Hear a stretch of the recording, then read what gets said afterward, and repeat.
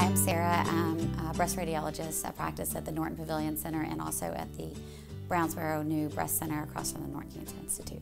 I grew up in Owensboro, Kentucky, and went to undergrad at Transylvania University in Lexington, and then all of my medical training, both med school, residency, and all my training at University of Louisville.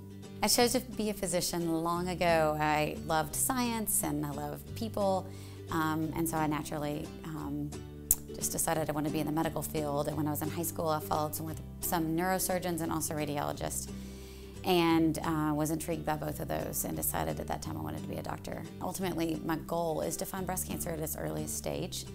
So it's treatable and curable, and so I'm a huge advocate for obviously screening mammography.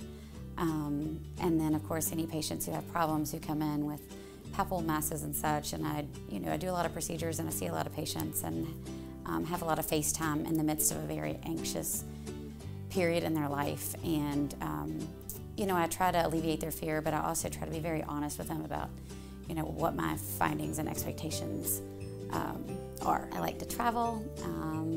I love to be with my kids, my family. I love to cook, hang out with my friends. I used to be in photography and things like that, but my time is pretty maxed out with 4 kids and work and regular life. So.